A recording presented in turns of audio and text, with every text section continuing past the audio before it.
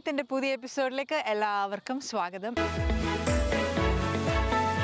Loyola കോളേജിൻ്റെ ഒരു അലുമിനായി meet ഈ അടുത്തിടെ ബ്രാംപ്ടണിൽ, ഇവിടെ ഒണ്ടേറിയോ ബ്രാംപ്ടണിൽ ഉണ്ടായി. ഇവിടെ ഒരു 300ഓളം ആളുകളുണ്ട് ലോയോള കോളേജിൻ്റെ റെപ്രസെൻറ്റേറ്റീവ്സ്, അല്ലെങ്കിൽ ലോയോള കോളേജിൽ നിന്ന് പഠിച്ചിറങ്ങിയവരെന്ന് പറഞ്ഞു. അവരെല്ലാവരും കൂടെ ചേർന്നുള്ള ഒരു meet. The Loyola College alumni chapter in Canada has been in existence for 4 years now. I am very confident Loyola alumni have a key role to play. That's one of the reasons I am meeting the alumni across the globe.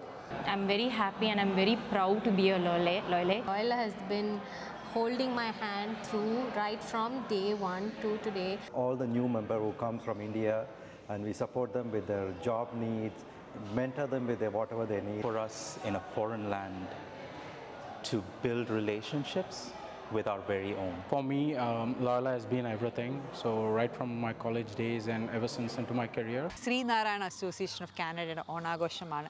കൈതോല എന്ന് പറയുന്ന musical ബാൻഡിൻ്റെ പെർഫോമൻസും സദ്യയും ഒക്കെ ആയിട്ടൊരു വലിയൊരു ആഘോഷം തന്നെയായിരുന്നു Sreenarayana association ഈ അടുത്തിടെ കാഴ്ചവെച്ചത്. അപ്പോൾ അതിൻ്റെ കാഴ്ചകളിലേക്ക് നമുക്ക് പോകാം.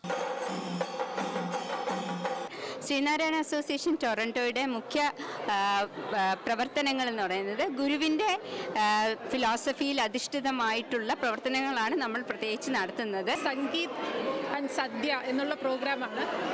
അപ്പോൾ ആദ്യം തന്നെ ഒരു വിപുലമായ ഒരു സദ്യ ഉണ്ട്, അപ്പം എല്ലാവർക്കും ആസ്വദിക്കാം. അത് കഴിഞ്ഞിട്ട് പിന്നെ നമ്മൾ സംഗീത് പാർട്ടിസിപ്പേഷൻ വിത്ത് SN എന്ന് പറഞ്ഞാൽ തുടക്കകാലം മുതൽ തന്നെ SN സപ്പോർട്ട് ചെയ്യാനുള്ളൊരു ഭാഗ്യം എനിക്ക് ലഭിച്ചിട്ടുണ്ട്. ബാൻഡിൻ്റെ ഒരു പ്രോഗ്രാം മ്യൂസിക്കൽ ഈവനിങ് നടക്കാൻ പോവാണ്.